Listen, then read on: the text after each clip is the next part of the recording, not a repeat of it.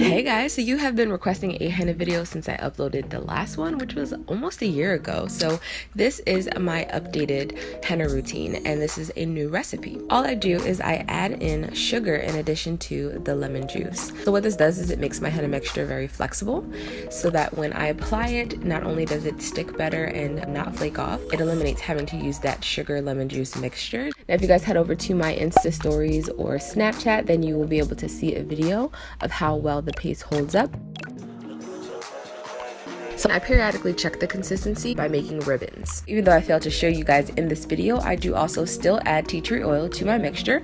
I added after dye release right before I'm ready to cone, and what it does is it adds terps. It's a solvent that helps dye release, so it allows you to penetrate the skin with much more dye and get a dark, rich stain. Another change in my routine is instead of going the cheap route, I actually buy cellophane and cut that to make my henna cones.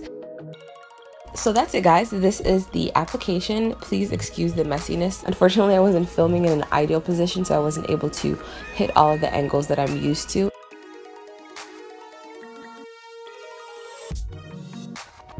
You guys want to leave this paste on your skin as long as possible. Now the purpose of keeping the paste on is that the longer it stays, the more dye molecule your skin can absorb, which is going to give you the darkest, richest stain, and it's also going to last the longest. So I hope you guys enjoyed this video. If you want to see more, of course, just comment below and make sure you give this video a thumbs up. And if you're not already subscribed, make sure that you do, because I'm going to be uploading a holographic tutorial later on this week. Bye!